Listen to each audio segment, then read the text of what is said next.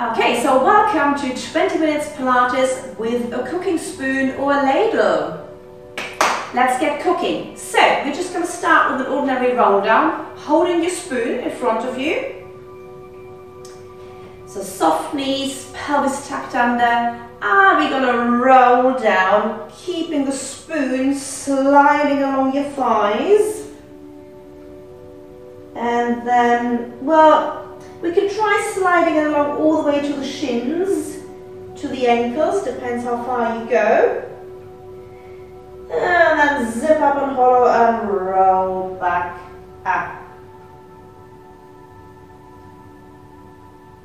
Nice and tall, pelvis into place, engage pelvic floor. Let's do a few more of those. I'm going to turn sideways. So soft knees, pelvis under control. Chin to chest, rolling down.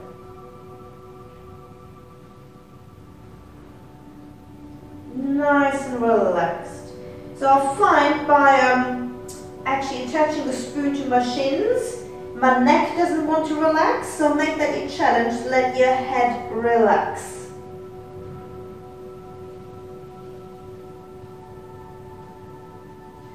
Rolling back up. Okay, we'll do one more. Well, this time we're doing an experiment. So slide the spoon down your thighs, all the way to your knees. And then go lower down, but let the spoon hang, so no touching of shins. I think that gives that relaxation in the head that we want. So they're both good, you just choose which one you prefer. So I'm rolling up with the spoon, swinging, not swinging, hanging. And as soon as I come to my knees, I'm sliding again.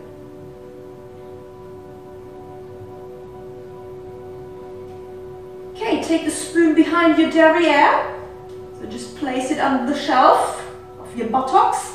Same thing, we're going to roll down, trying to keep the spoon in touch with the back of your thighs.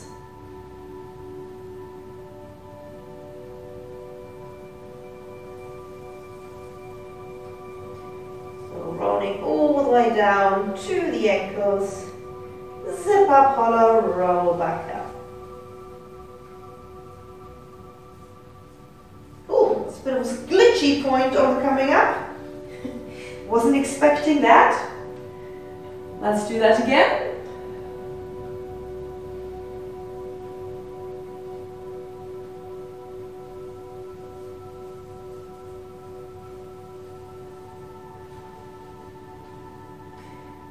Zip up, hollow.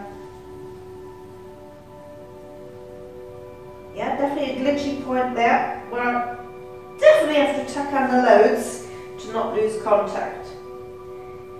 I'll do one more, and this one's slightly different. You've got to roll down until your spoon hits your kneecaps. Then you're going to float your arms backwards up behind you and continue the roll down. So you're trying to reach your arms as far over towards the ground as possible.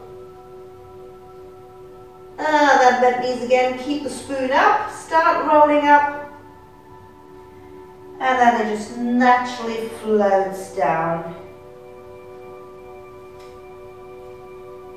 Until we're standing up again. Okay, we're going to do some front to back. So we're going to roll down with the spoon in front, pass it through your legs and roll out with the spoon in the back. Here we go. Soft knees rolling down. All the way down, so you choose an option whether you're touching shins or not, up to you.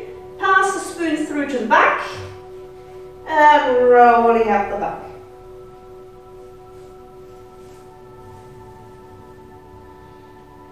You can float up and rise if that feels right. And then we've got to reverse it, rolling down, spoon on the back. Pass it through your legs to the front. And rolling up the front. And we're just going to do that one more time. Down the front. Passing through. And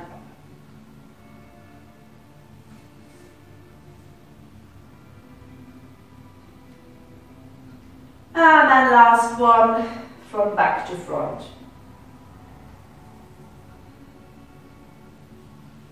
Passing it through, rolling up front.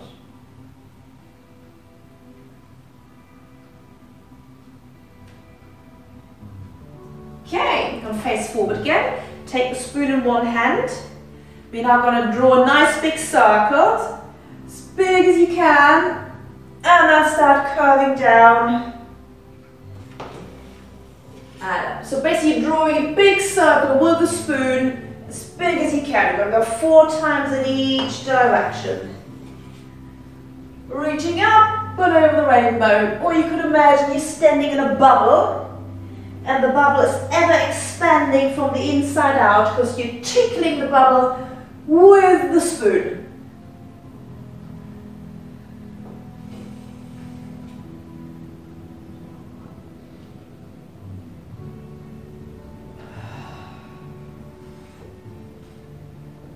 And then change the spoon to the other arm and do 4 to the other side.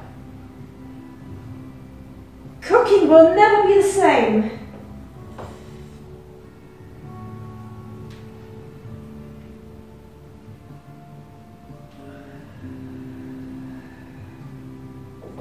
Two more.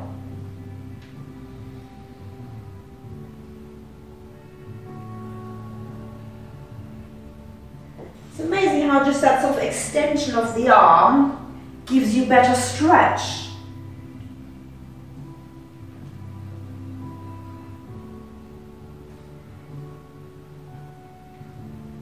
Okay. Right, holding the spoon in both arms. Float the arms up, soft knees. We're going to rotate. I'll explain that better. So we're going to do our normal rotation, roll down the side. But this one we're going to be really precise. So no twisting of hips and knees. Hips, knees stay facing forward. And it's just your upper body that rotates. And then the spoon comes down like a normal roll down. So the spoon will be level, not tilted. It will be parallel to the floor. Right, so up and rotate and start bending up and over. Make sure the knees and hips are forward. Your spoon is now parallel to the floor. Ooh. And then we're going to roll down a little bit. Come up the same way. Float the spoon back up to the ceiling. So shoulders, hips, knees, everything is front on.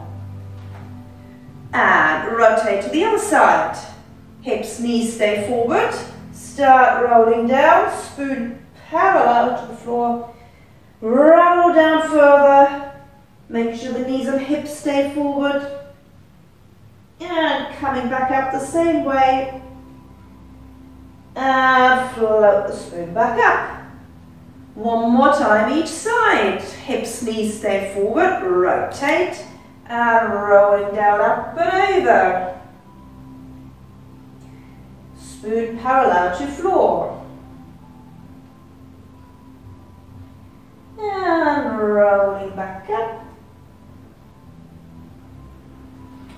Oops, almost lost my spoon there. And last time on the other side.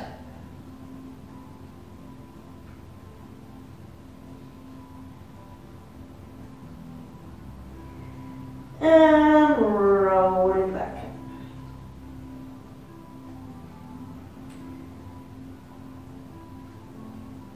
Okay, just keep holding on with both hands onto your spoon, and we're just going to stretch ourselves long, bring the shoulders up, push the shoulders down, and we're just going to stretch to the side as much as you can.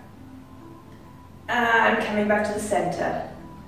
Shoulders up, shoulders down, stretching to the side.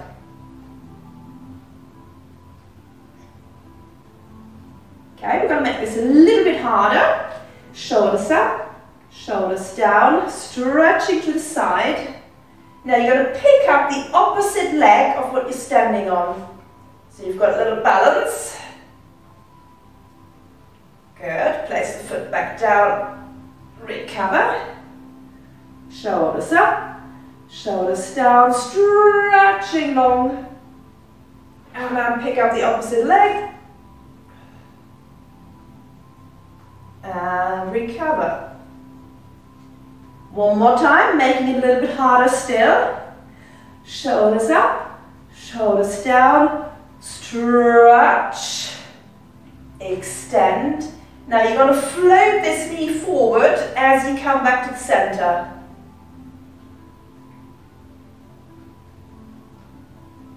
Much harder, isn't it? Last one. Up and down and stretch away. Extend leg. And then float the knee forward as you come back upright.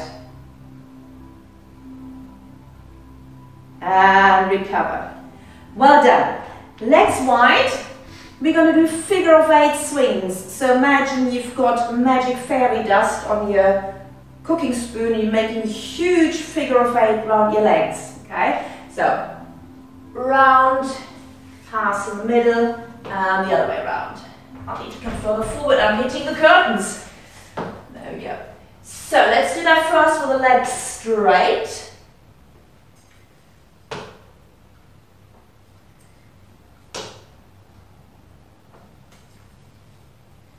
So I'm holding the spoon in one hand for the moment.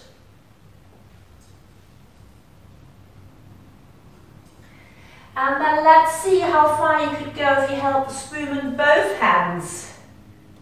Oh, and then one hand needs to let go so you can pass it through. And both hands round as much as you can. One hand needs to let go.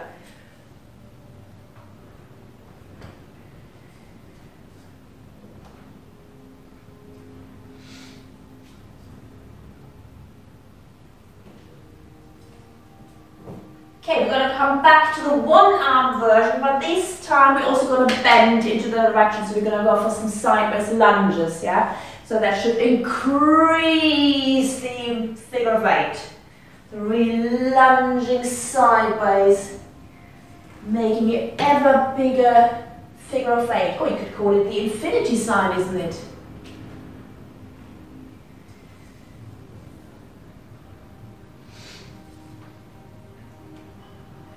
Not much further to go for Cossack squats. Okay, keep going. We're going to do both hand versions. So both hands on spoon and pass. Both hands on spoon, pass. Both hands on spoon, pass.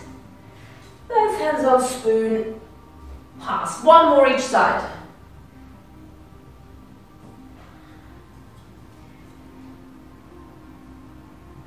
Okay, then stop in the middle, soften the knees and gently roll up. Okay, so we've done some fairy magic. Now let's do some Harry Potter magic. You might notice I'm dressed in my house colours and I'm wearing my Hufflepuff socks, especially for the occasion. So, for Harry Potter fans, we all remember swish and flick.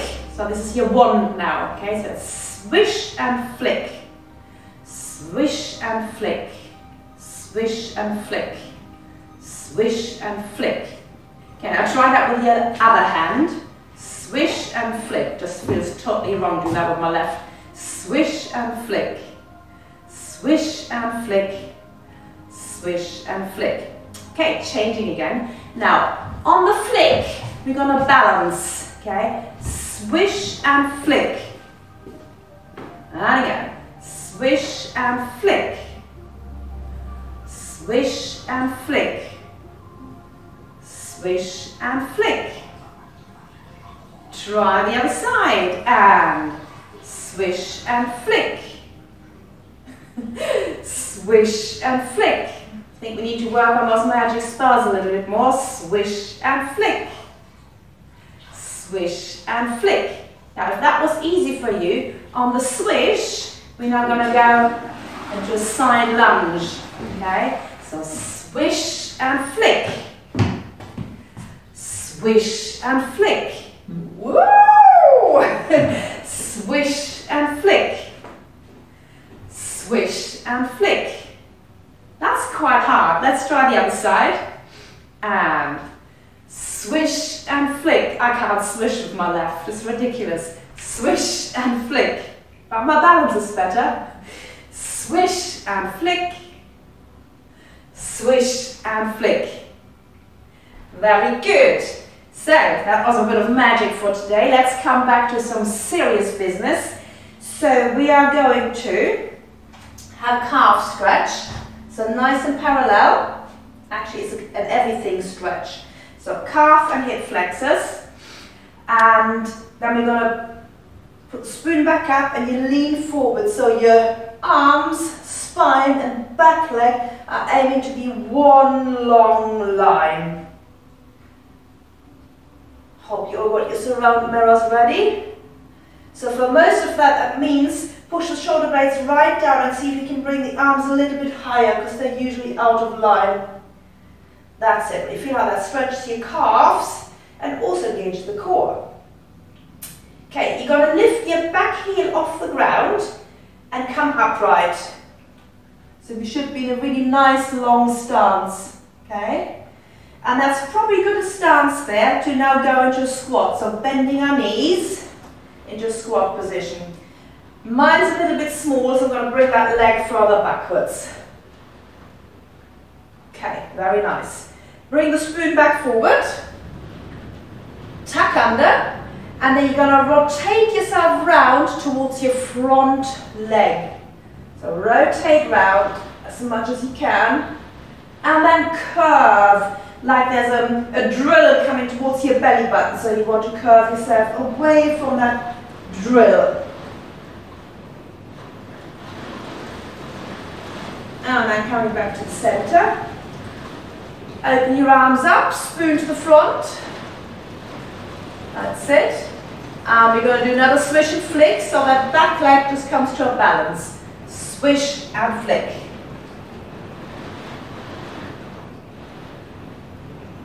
Very nice, other side. So, nice parallel stance. Pushing the hip forward. Bringing both arms up. Making sure that the upper arms are in line with your ears. And then leaning forward so that your arms, back and back leg are one long line. Tucking under. Enjoying the calf stretch. Lengthening.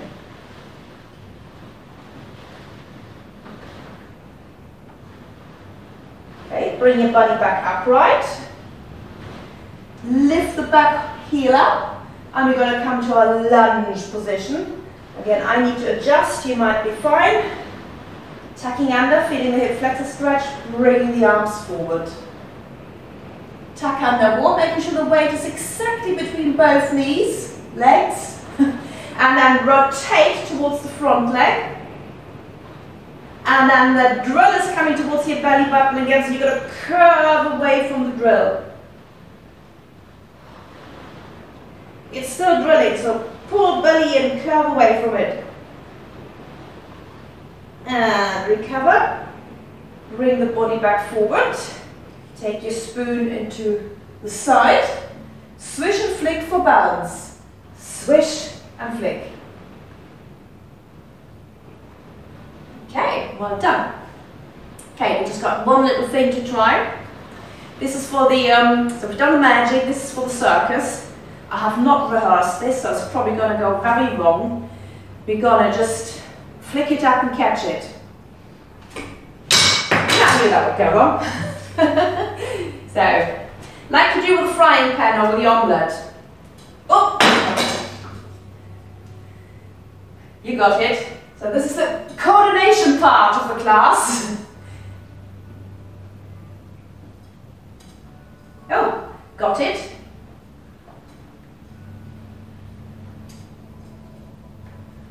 Okay, and then try that with your left hand. Good luck. I've got it, I don't even know where to start. Oh, got it, first time.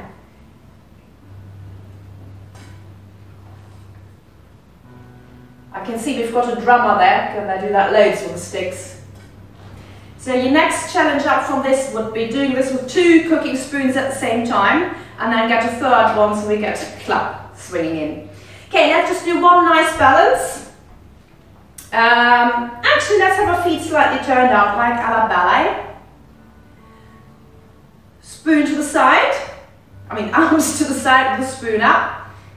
Okay, push the shoulder blades down, tuck under, long spine, and we're going to rise up.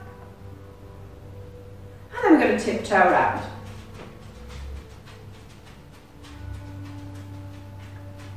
Very nice, I'm going to do spoon curtsy. So you swirl the spoon and curtsy. Okay, off to the kitchen for some cooking. Well done.